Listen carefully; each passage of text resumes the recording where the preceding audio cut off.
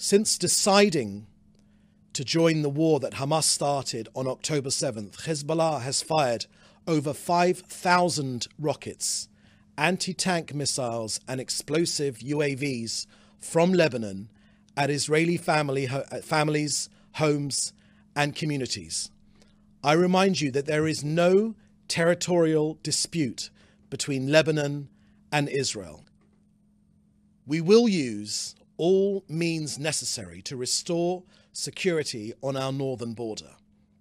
The state of Lebanon and the Hezbollah terror organization, which is operating under the guidance of Iran, bears full responsibility for the deterioration of the security situation in the north, in violation of UN Security Council resolutions 1559 and 1701.